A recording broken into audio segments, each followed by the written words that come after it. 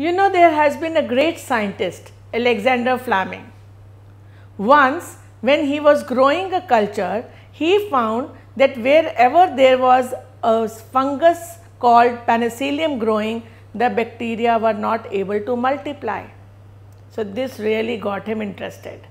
So he extracted from a substance from penicillium and called it penicillin, and that started the beginning of antibiotics. The word anti means against, biotics living beings. Now it is very interesting. Antibiotics are extracted from microbes to be used against microbes. Today we have many antibiotics, not just penicillin. There is streptomycin, tetracycline and so on. And all these antibiotics are prescribed by doctors because they can stop the growth of microbes. But it is not that you can just take any antibiotic. There is usually a culture developed to see which antibiotic will be useful. Only then that antibiotic is given. Some antibiotics can even cause a reaction, especially penicillin. So usually doctors first give a test dosage to see whether it is suitable to a particular person or not. Then only antibiotics are prescribed.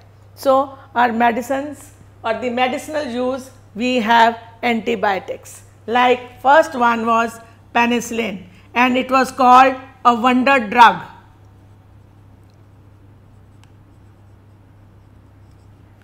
But then tell me, what is better? First let the disease happen and then take medicine, get bound to the bed, not play, not enjoy, not go to school. What is the way out? There is a way out. Prevention is not better than cure. It is the only cure. If you maintain your body hygiene, if you maintain environmental hygiene, if you take care of your food, you will probably saying bye-bye to diseases. Now there is another thing. There was another scientist, Lord Jenner. What he observed, that cow men did not develop smallpox. So again he was intrigued, what is it? So he realized while milking the cows, they develop sores on their hands, and through them the microbe causing these diseases, they enter their bodies and somehow they become more resistant to these microbes. So from there he developed a concept which is called vaccine, and the process of giving vaccine is called vaccination. From where did this word come? From vacca. Vacca means cow. So because this idea came from cow, it is called vaccination. Today, every day when you hear the ads, especially Amitabh Bachchan, what does he say? Pulse polio. Everybody to have pulse polio, the children. So nowadays we have vaccination for many diseases. We have vaccination for tuberculosis, we have vaccination for smallpox, chickenpox, measles, hepatitis. All these vaccinations improve our immunity. How do they do it? I will give you a very interesting example. If sometimes a burglar, God forbid not, but if a burglar breaks into your house, there are some losses maybe, but then what will you do next time? You will certainly analyze what was the weak area, how he could enter the house, isn't it? And then next time you will take precaution. Had you forgotten to lock the house, you will become more particular. If the lock was weak, you will put a stronger lock. That's what even countries do. Why do we have defense?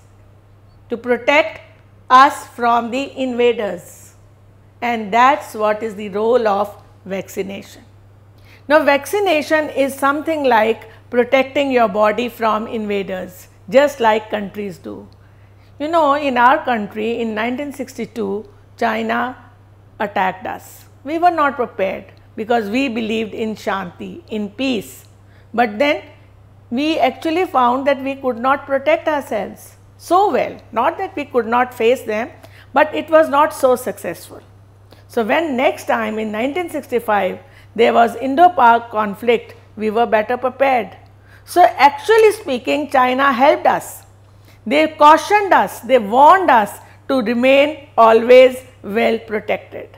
So vaccination is something like that.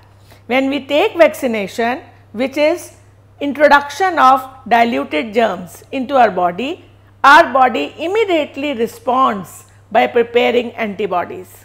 These antibodies cut the disease germs into small pieces, they kill them, and also they learn what to do in future, or in other words, they develop resistance against these pathogens. Another term, what is pathogen? The disease causing germ. So they learn, whenever we undergo an experience, our brain registers that experience. Like if you don't do your homework, you get scolding from your teachers, so it gets registered, next time you are more careful. So our body also learns to deal with these pathogens, and that is how their resistance improves. So there are two ways in which we get medicinal help from microbes. One was antibiotics and other is vaccination. Antibiotics help in curing if we get disease, and vaccination is even better. It prevents diseases. So there is vaccination not only for human beings, but even for cattle and even for poultry. And antibiotics are also mixed in their feed, so that if they have infection, it can be removed. So we will study more about infection later.